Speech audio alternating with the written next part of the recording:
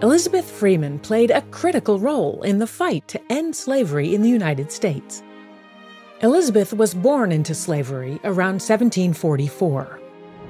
When she was very young, she and her sister were sent to Sheffield, Massachusetts, to work as domestic servants for Hannah and John Ashley. Elizabeth's life with the Ashleys was far from easy. She did all the hard labor necessary to keep the home running. Hannah was violent. She once hit Elizabeth with a hot coal shovel, scarring her for life. In 1765, Elizabeth gave birth to a baby girl.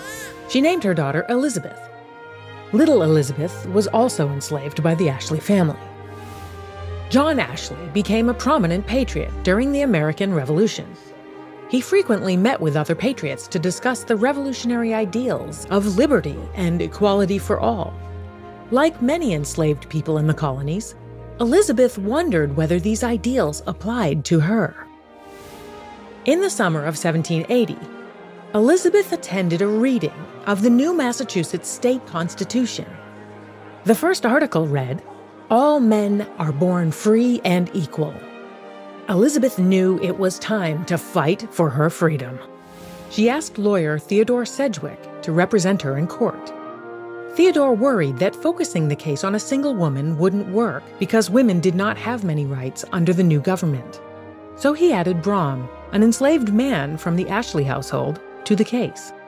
In court, Theodore argued that because the state constitution stated that all men were born free and equal, enslaving Elizabeth and Brom was unconstitutional. The court agreed and granted Elizabeth and Brom their freedom.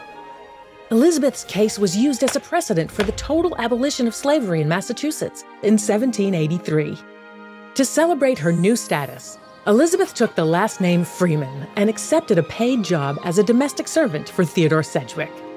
Elizabeth used her earnings to buy her own home and land, where she lived with her daughter until she died in 1828.